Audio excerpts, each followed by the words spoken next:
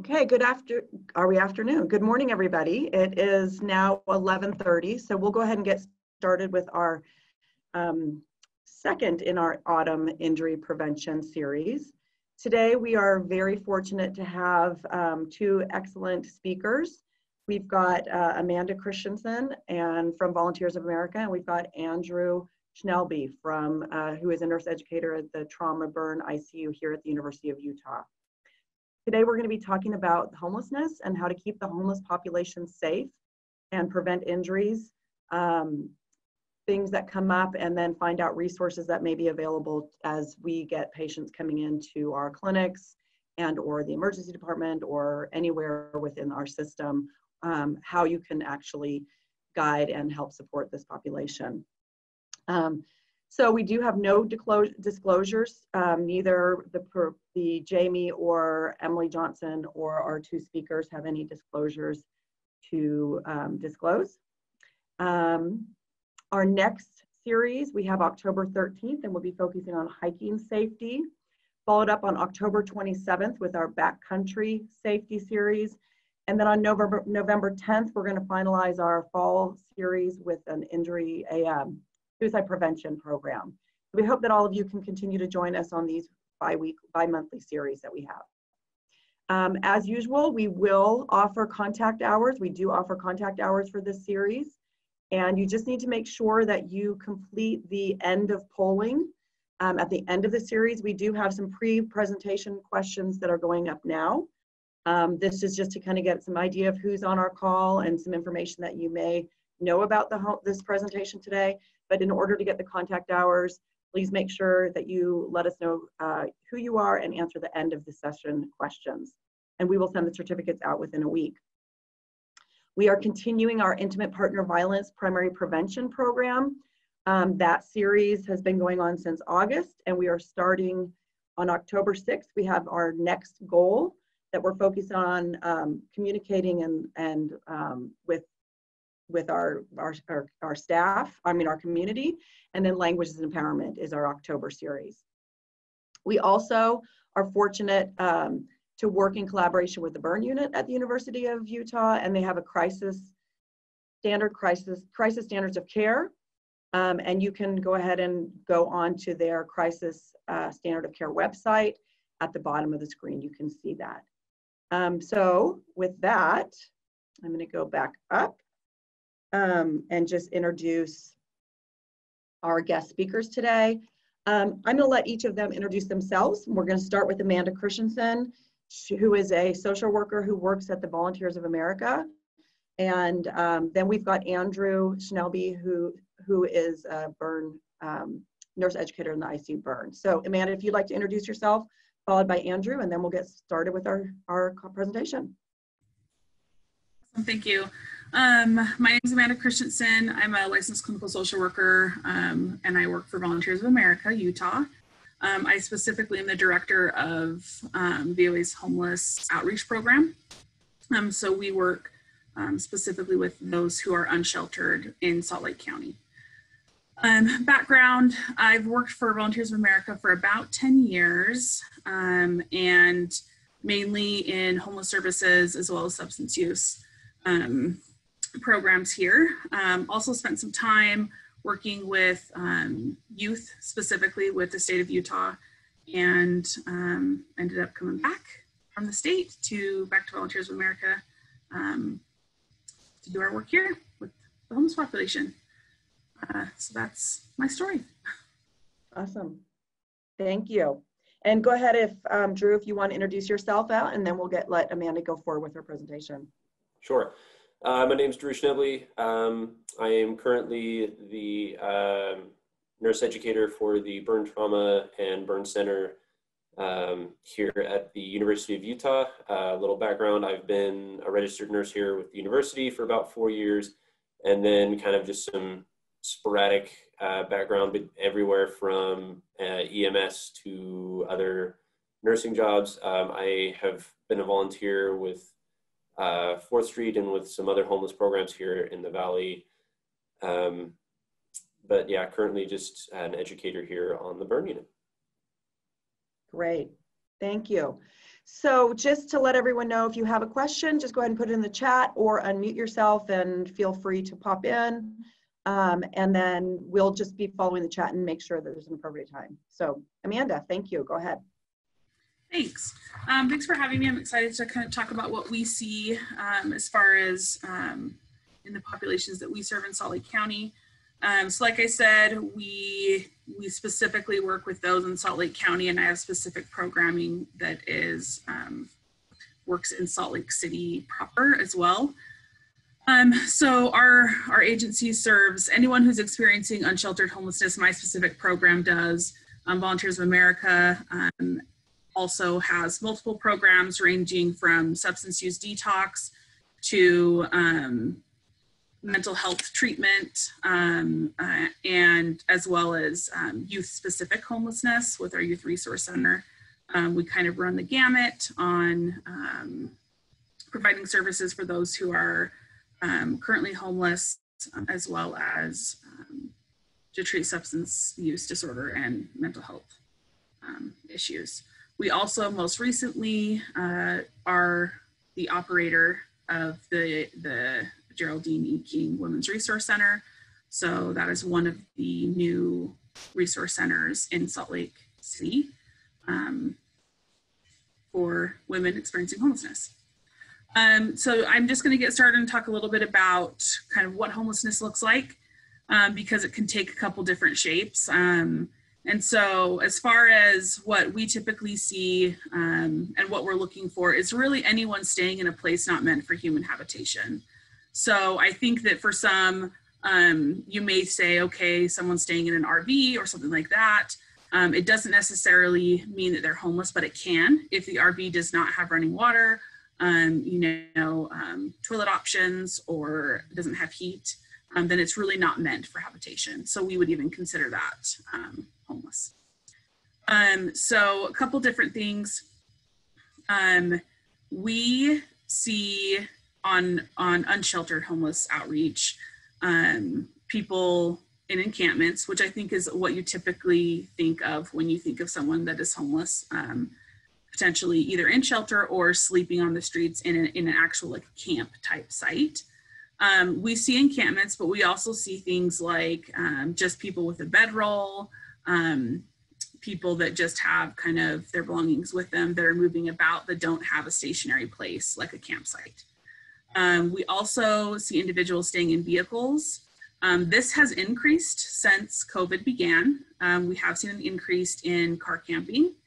And most typically with car camping, frequently that's individuals who are new to homelessness and still have access to a vehicle. Or we do see when families enter homelessness sometimes, they will tend to stay in their vehicle first before accessing services. So vehicle camping, we also see individuals staying in buildings or structures, so abandoned buildings, accessing those type of spaces, as well as we have kind of a number of individuals who tend to, at least in the nighttime, access 24-hour facilities. So this may be someone just sitting in Denny's and ordering a cup of coffee and staying up all night, just sitting in Denny's to stay warm, potentially to have the safety around being in that space. Or it may be accessing 24-hour businesses like hanging out at the airport's luggage collection area. Popped up against a wall, hanging out there, potentially sleeping there overnight indoors. So we also see individuals staying in motels. This, I would say, more frequently is those who have some sort of income. So those who get maybe SSDI at the beginning of the month, they may get a hotel room for a little while they can pay for it. And then you'll find them kind of switching between whether it's staying in shelter or unsheltered after that.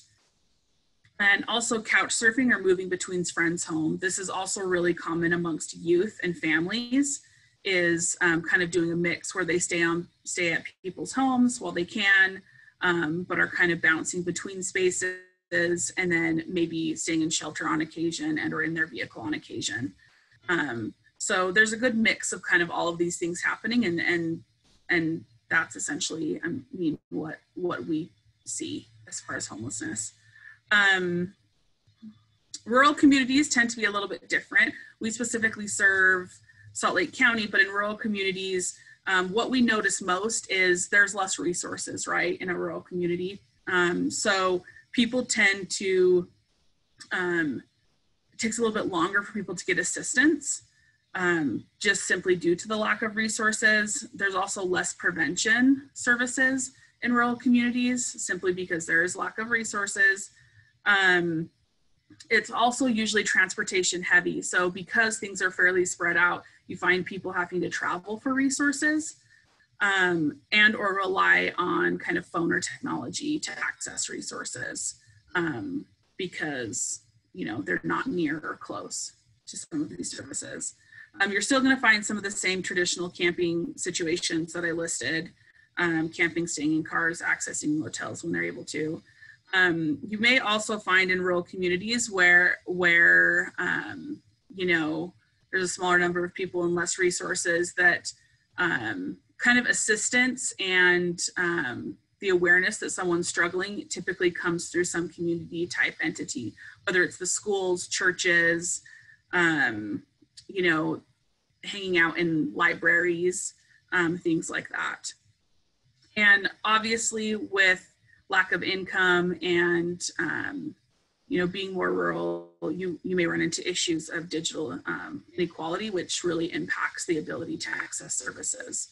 Especially with COVID being an issue, a lot of services have moved to phone or online and less in-person options. And so this is something that we're looking at as a system, really as a whole right now. Essentially what we see in regards to medical concerns, because that's your guys' area, I would say the kind of number of issues, there's a large range, but the top 4 issues that we're seeing medically on the streets is really things like wound care issues. So abscesses, falls, cuts, or other injuries that really haven't been treated, and due to hygiene issues and not being treated, tend to worsen. Untreated diabetes and untreated hypertension are huge issues that we run into on the streets, as well as upper respiratory stuff. Those are probably some of our most common, alongside untreated mental illness, so mental health issues, as well as substance use issues. So those are some of our most common issues that we're seeing on the streets. But we also see different issues depending on the time of the year, right? So in summertime, dehydration is a huge problem, like severe sunburning, bug bites, things like that we run into during summertime. During wintertime, you have your issues with cold exposure. So, you know, really trying to educate individuals around what that looks like. If they start seeing it, you know, how to seek help for it, as well as trying to get them access to warm weather items to try to keep cold exposure from impacting them. We also see a number of issues due to just lack of hygiene, right? So because individuals may not have access to appropriate hygiene supplies or access to showers or facilities, that becomes an issue, especially if it's prolonged or over long periods of time. Additionally, I think that it's, I mean, you guys already know this, but we have more complications when these issues are untreated. So what ends up happening is typically we end up locating someone and it's been quite some time and they have gone untreated. And so it really complicates it and results in kind of a higher level of care needed in order to treat it.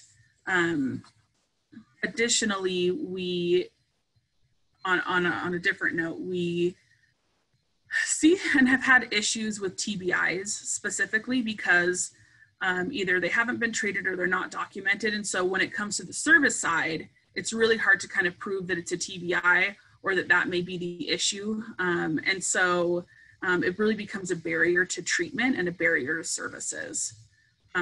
So wanted to kind of plug that because that's something that we see and that we run into with individuals who have reported TBIs, but when we're trying to get them specific services, we're unable to find documentation or things stating that. So. Sorry, regarding that, the TBI, I'm not sure what you mean. I know what a TBI is, but how is it that it's not recorded, or I just don't understand how that is preventing services, not having that documented? Yeah, so if the individual, say it was years ago and they say they've had it and we're unable to access paperwork. So either, maybe they were treated at like a family clinic or a hospital and they don't have any background paperwork that they went in for like a head injury.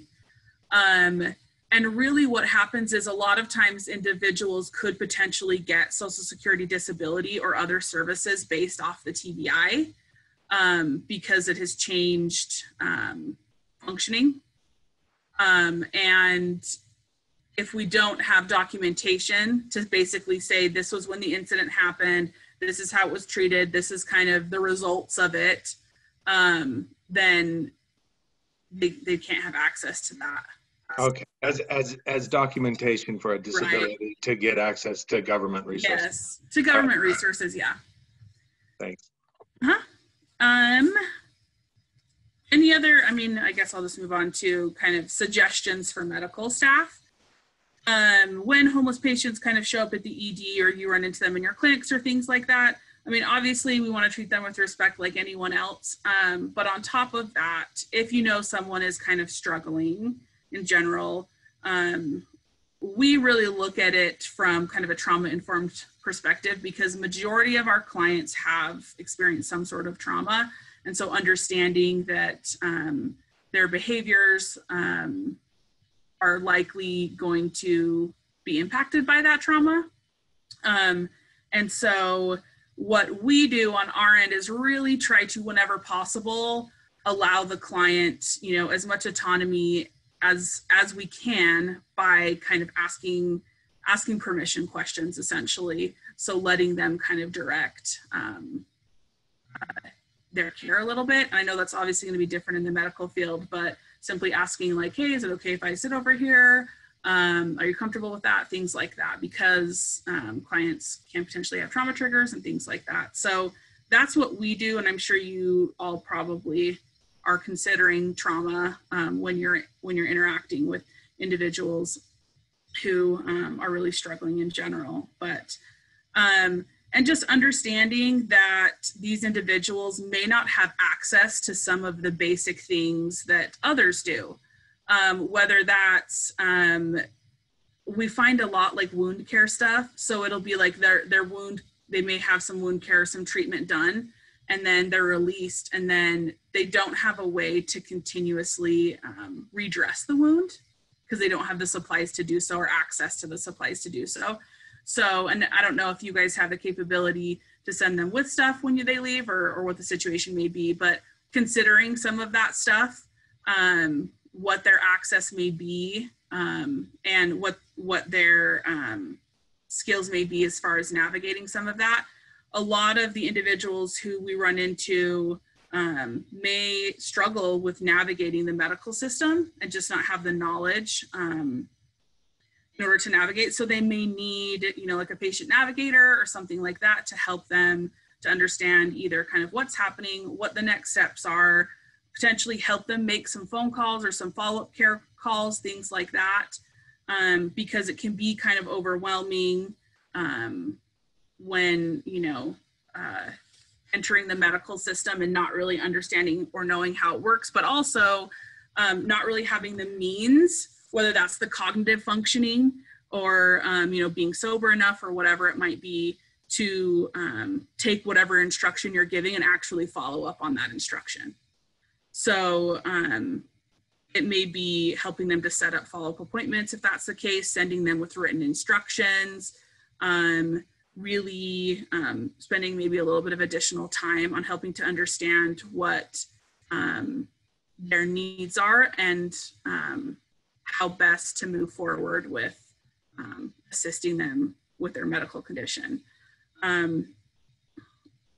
A piece of that also maybe is when you are referring out, transportation can be a barrier for clients. And so if they're expected to come back in for additional appointments, and you're referring them to another clinic, looking at and talking them through what might be the best option for them, depending on where they are staying in the community. Because the closer you can get them to wherever that medical treatment area or site is, the better, because transportation is a struggle. Additionally, with this population, it may be a little bit more difficult to get a history or kind of like knowledge of the patient, or the patient really getting kind of, extended good care from like a primary provider, as some clients don't have primary providers and they may jump around from different EDs or different hospitals depending on what area they're in, or if depending on where they're sent, if it's a medical emergency or things like that. And so that can be difficult and kind of a barrier for clients, and a barrier for medical providers, right? When you can't get a real good picture on what's going on with the individual and what their needs are. And then Amanda, there's a question that says from John Clark. It says, do you still have the van to assist in transportation in the community? So we still have the outreach team running. We're not specifically transportation. So there are times where we can help clients get to appointments if it's, emergent. And we also, depending on the situation, could access other transportation means like a bus token. But that is not like the sole role of that team, is to transport, because we could spend all day transporting and never actually engage a client because the need is so great. So really, if it's a client that we're working with and that it's something that's very specific, we can help with that. Additionally, if they are actually staying in any of the resource centers, there's potential that the resource center could help with transportation as well, on helping them either get a bus pass to get back and forth to their appointments, or potentially taking them to their appointments. So we kind of look at it as on a case-by-case basis, John. But yes, the transportation can be a struggle, and we recognize that. The other thing to just think about, and I know that U of U has a program, but when individuals are coming in, specifically those that are using opiates, looking at MAT options with them. I think that more people would be interested in medical assisted treatment options if they're made available. And so knowing your kind of capacity and how you guys do that would be helpful. Being creative in treatment. I mean, I recently heard that there is, a provider that is at your guys' new Sugar House clinic who's actually going out to the street and treating one of our individuals. And I don't know, obviously that's going to depend on capacity and what you all have going on, but really being creative and thinking about how to treat these clients where they are, and or we do have medical outreach that goes out with us once a week. That's a combined effort with Forest Street Clinic, where we have a doctor that goes out for about 4 hours every week and really looks at some of these issues, some of these wound care stuff, some of these issues that we're seeing. But medical outreach efforts tend to go fairly well because the clients aren't having to go into a clinic, and or they're able to build rapport with the provider prior to going into a clinic, because a lot of our clients have experienced bias and or felt that they've been treated unfairly in some way, or are just simply uncomfortable accessing traditional medical care. And so, and part of that is their trauma and just, past experiences that they've had. And so they may be reluctant to access traditional medical services or to attend appointments or or things like that. And so being able to meet them where they are, build that rapport really helps to bring them in clinic and get a good idea of what's going on and treat them longer term. Another thing is just knowing and kind of being thoughtful about prevention. I think that prevention with this population can be fairly difficult. A lot of times what ends up happening is it's a critical issue, right? And they end up in the ED because it's now an emergency. And so we're missing kind of the opportunity to do like preventative medical care if they're not accessing regular, primary providers, or maybe they don't have benefits currently. So yeah, that's kind of advice to you. As far as other services, I mean, you're probably already aware, at least in Salt Lake City, we use a lot and partner a lot with 4th Street Clinic, Sacred Circle, Malahi, any of those type of kind of low income clinics. I would say our #1 partner is probably 4th Street Clinic because we do joint outreach efforts with them and no benefits are required for their services. So they're a large partner of ours, and as well as we do refer people over to Sacred Circle fairly frequently. What is, as far as our role,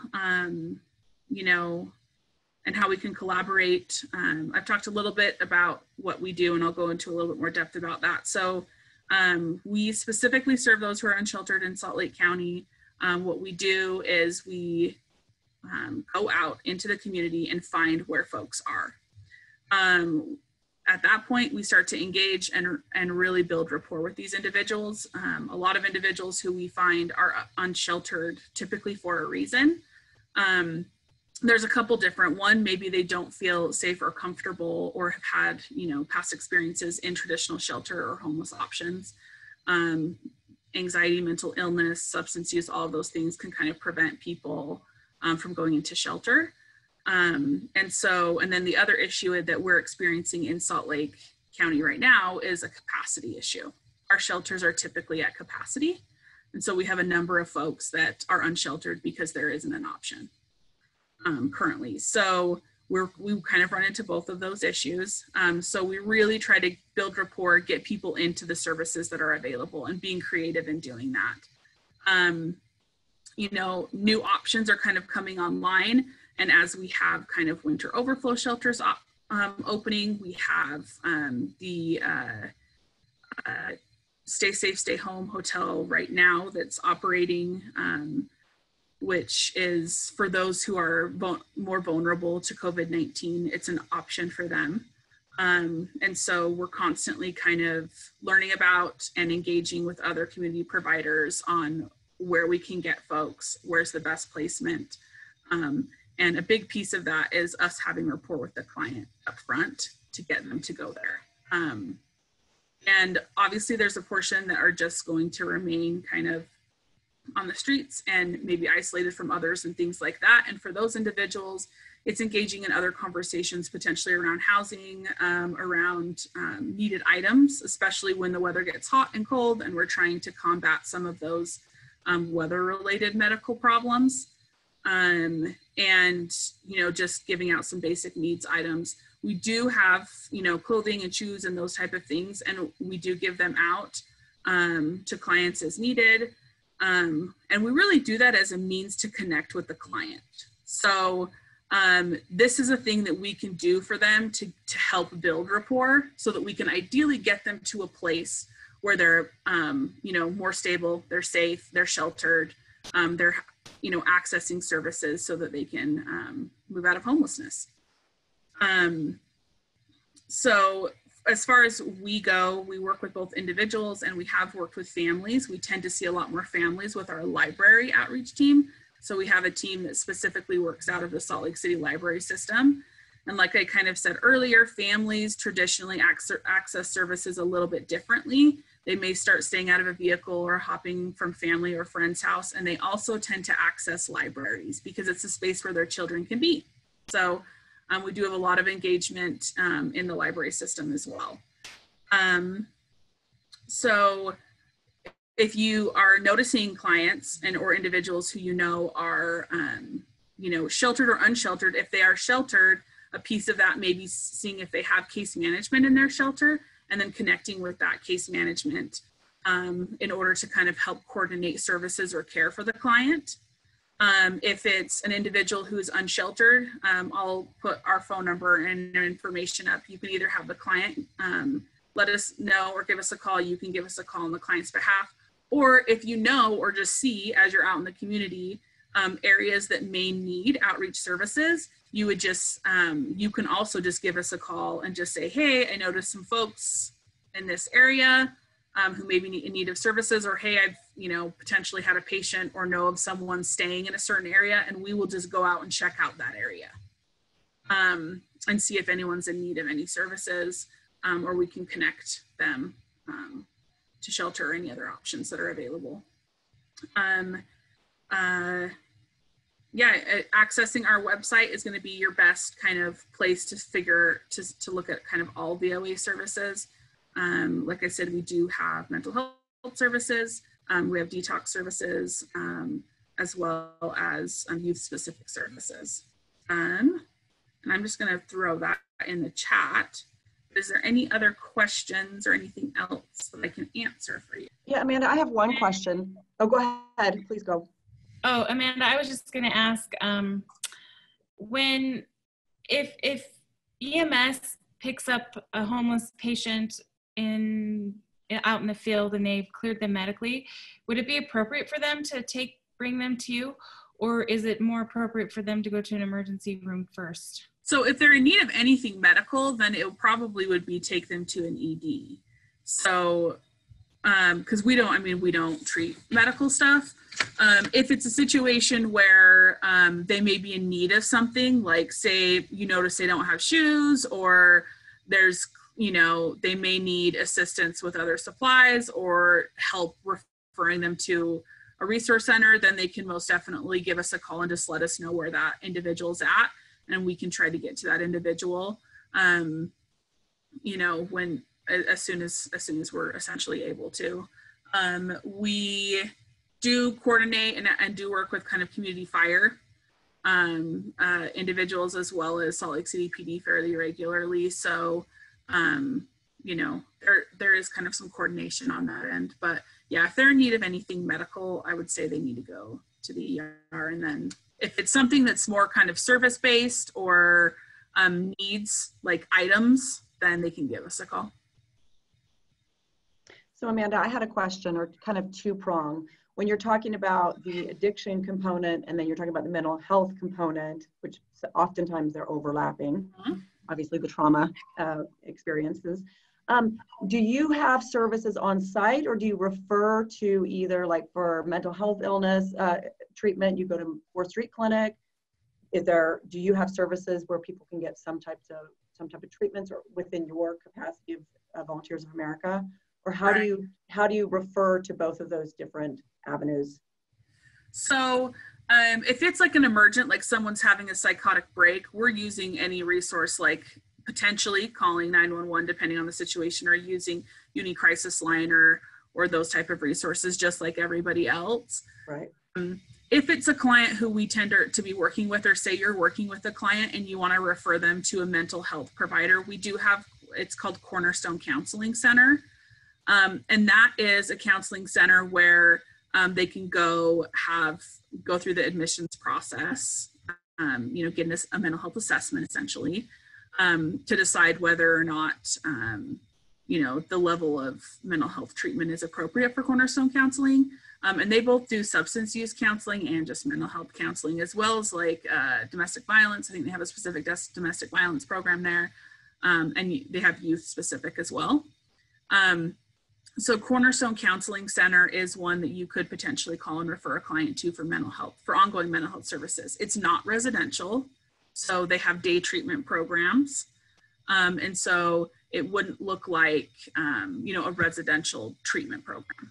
Excellent. Any other questions? You can either pop on or you can put it in the chat. Excellent.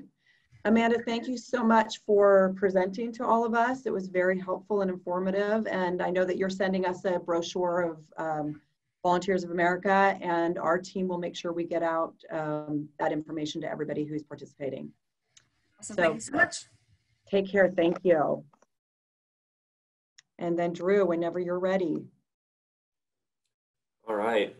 Thank you, Amanda. I actually took some good notes that I'm going to be passing on to our team and to our providers and our case managers. So that was great.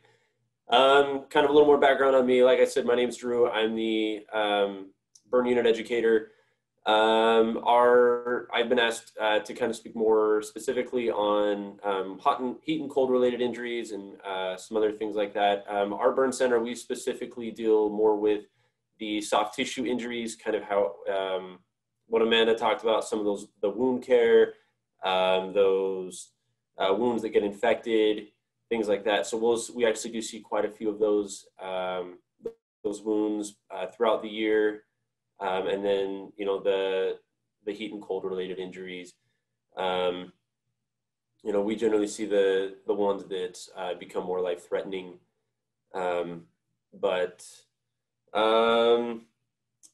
We'll just start off kind of talking about the acute phase, kind of the EMS phase.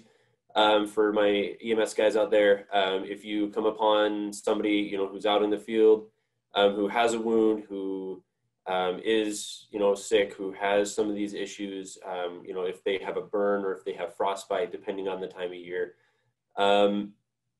you know, best thing you can do is either, whether it's a heat injury, whether it's a cold injury, if they have some kind of wound, one of the easiest and best things you can do is to actually keep them from getting hypothermic, keep them from getting cold, or keep them from getting heat stroke if it's in the middle of the summer. So thermal regulation is going to be very, very critical to stabilizing any patients with heat injuries, with cold injuries. You know, just making sure that they are not too hot or cold. Let's just kind of categorize these. Let's talk more about our heat injuries. Some of the more common heat injuries that we see during the summer, we see a lot of asphalt burns. Some of these guys, you know, they fall asleep or they pass out, whether it's from malnutrition or from substance use, and they will actually fall asleep on pavement or on sidewalks, and they will lay there and they will actually develop some pretty nasty burns. So whether you're EMS or whether you're in the ER, you know, wherever you happen to be at, you know, best thing you can do, again, keep them warm, keep the wound clean and dry, wrap it in just a very dry dressing, something very, very simple. And then EMS, if you guys ever have any questions, if your medical directors have questions, they are welcome to call our transfer center or call our burn unit directly. I'll throw up our number here at the end. And then, you know, just make sure that they're, you know, getting appropriate care medically. One of the biggest things, whether it's a heat or cold injury, is also dehydration, making sure that they are properly hydrated. If they are safe to take in PO fluids, that is probably the best way to rehydrate. If it's a larger injury, IV rehydration is recommended. And, you know, we have protocols that we can help you with. If you already have protocols on the ambulances or in your own ERs, you know, go ahead and follow those. But again, if you ever have any questions regarding those, feel free to reach out to us at the Burn Center. Other potential heat injuries that we see are from burn barrels in the winter. So kind of coming up here into our colder times, we see campfires, we see a lot of burn barrels. Kind of something that Amanda touched on is a lot of families will actually be living in trailers or in vehicles or in these confined spaces, and they will actually bring in space heaters or they will bring in propane heaters, and they will either sleep too close or we will see those explode. So we will actually be seeing an uptick in heat injuries during the winter months. And some of the most dangerous times is when we get these heat injuries and it's cold outside. They will quickly become hypothermic. You know, if you come upon one of these, you know, unsheltered individuals or families, one of the first things you can do is to check their temperature. However, you know, you can do that and make sure that they are not severely hypothermic. And if they are, do consider rapid warming, you know, blankets, warm IV fluid, whatever you can do to get them warm. is just absolutely critical and vital to their survival. Other things, just exposure, sunburn. They can quickly develop heat stroke, quickly develop heat exhaustion. And again, just getting them out of that source and getting them, maybe out of the sun, evaluating them if they need to be taken to the ER, if they need to be brought here to the burn center. That is always a conversation that can be had later, but just get them away from the source of injury.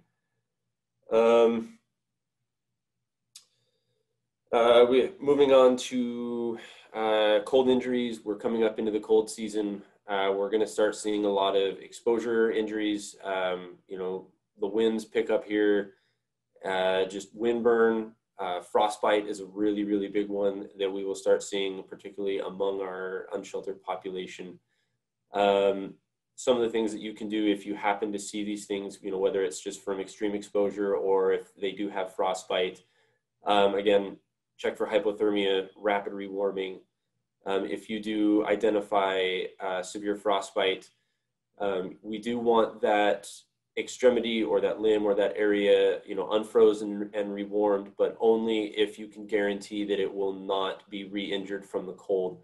So particularly for my EMS guys out there, if you come upon somebody in the field, they've got frostbite, and you get them in the back of the ambulance, you want to rewarm it, but maybe they are going to have a prolonged transport, they might be re-exposed to the cold.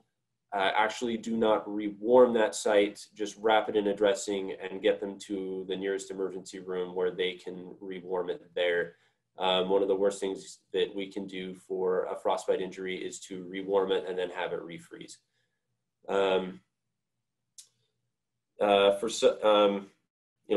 Any cold exposure, really any wound injury, whether it's a burn, whether it's frostbite, anything wet is going to make it worse.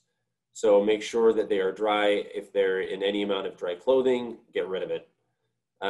Particularly among our unsheltered population, this can make them a little upset. So just kind of be prepared for that. Be prepared to educate them why you are discarding or at least removing their wet clothing. If it's possible to remove this clothing without those shears, coming from an EMS background, I know we love to just cut those things off, but particularly among these guys, if it's possible to spend a little extra time to take off their wet clothing, do that. They will generally appreciate you a little bit more. Just one of those little things to consider and think about with these guys. Other issues that are not necessarily heat or cold, but some of those chronic wounds that you might see, again, just keep it clean, wrap it in a dry dressing. If you're EMS, get them to the nearest emergency department. If you are working in a facility, putting them in something clean, something simple, cleaning the wound, particularly if this isn't a wound that's bad enough that necessarily warrants admission, but that does need treatment. Putting in a clean dressing, getting the wound as clean as you can, and then considering simple dressings. So kind of Amanda touched on earlier that they don't have a lot of resources, they don't have a lot of access to care. So consider dressings that are very, very simple, very, very easy to carry around. So simple gauze, simple ace bandages, and small. Give them as much supplies as you can reasonably afford to give them, as they can reasonably carry, because more than likely they are not going to have great access to wound care. And so just being able to keep it simple and keep it small and then provide them with whatever we can will go a long way to helping them out. Other things kind of to consider are, some of those gaps, between hospital and discharge. So maybe that might, bring that up with your providers. Hey, maybe we need to watch these guys overnight. I know if this were a normal person, we could just send them out, but because of the nature of their psychosocial aspects, we may want to watch them overnight to make sure that this doesn't go south and that they don't end up developing more problems and just coming, right back in through EMS to our ER, the next day or two. So maybe watching them overnight, might be beneficial, whereas in a more normal situation, you would actually send them out. I think that is actually all I have as far as my notes. Does anybody have any questions specifically regarding cold injury or heat injury or, chronic wounds in general, or as they relate to our unsheltered population? How often do you see people actually admitted and on your watch when you're, on your unit? On my unit in particular, if they make it to us, they're going to be admitted. If it's bad enough that we're getting a phone call from, South Jordan ER or from our burn center, we actually cover 8 different states, everywhere, from the northern border of Idaho over to Oregon, down to Arizona and out to Colorado. We cover a very wide area. So if we're getting a phone call, more than likely, we will be admitting them. I do, I have taken several phone calls where we just end up, acquiring photographs or kind of maybe working with the team because, yeah, this isn't great, but they don't need to be transferred to the university. But we will kind of help direct some care and help direct where those cares need to go and how they can be managed. And also, you said you had some experience working at the 4th Street Clinic. What did that look like for you? And, what types of prevention? It's hard to do the prevention. I think a lot of it is the outreach, but yeah. Maybe in just communicating with homeless population and trying to make sure that they get into the resources that will be helpful to them. So volunteering at 4th Street, it's actually very, very difficult. Resources are extremely limited. And so that's why we actually relied very heavily kind of upon, some of our community hospitals and some of our clinics, for some of the more advanced cares. They can do very, very basic things over at 4th Street. They may not have supplies that week. They may have some simple supplies. But 4th Street cannot be relied upon 100% to take care of some of these more serious wounds, some of these, more serious burns and frostbites. Like I said, if it's simple, if it's small, they can be contacted and, simple dressing changes. So maybe referring if you have a dressing that they may need help changing, you can contact 4th Street. The other issue with 4th Street is they are just so overwhelmed and so swamped that sometimes they just don't have the ability or manpower to get to everyone that needs help. So providing education while you have them in your service, while you have them there, giving them education on how to keep the wound clean, even if it's just washing it with soap and water.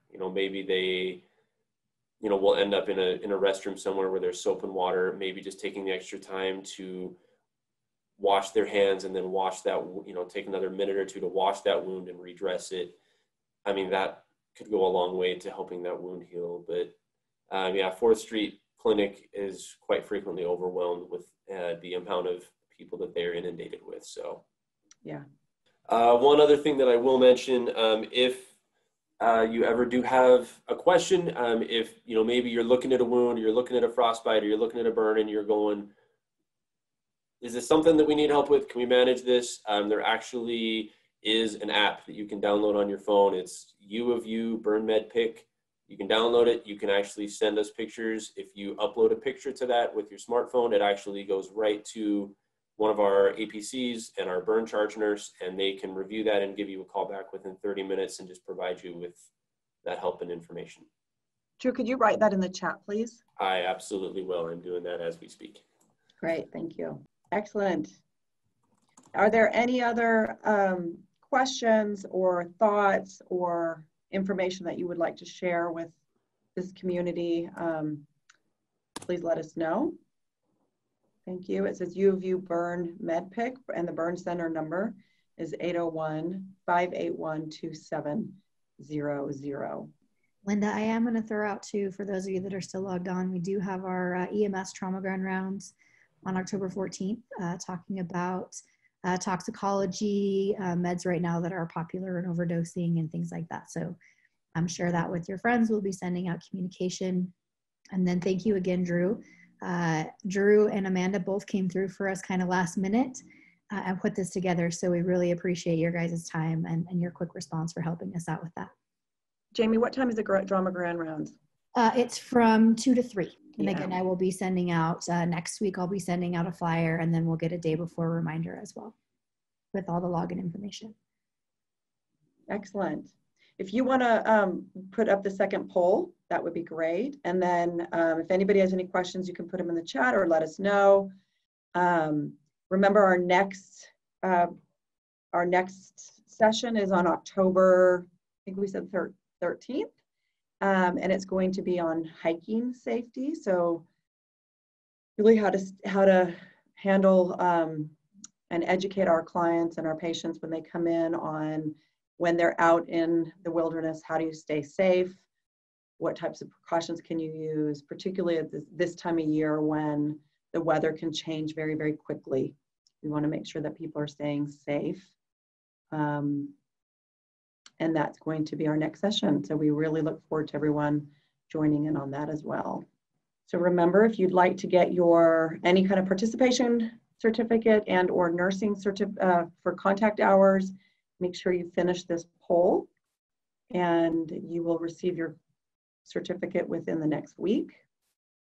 If anybody has questions, you can reach out to Jamie. You want to put your email in there, or myself or Emily.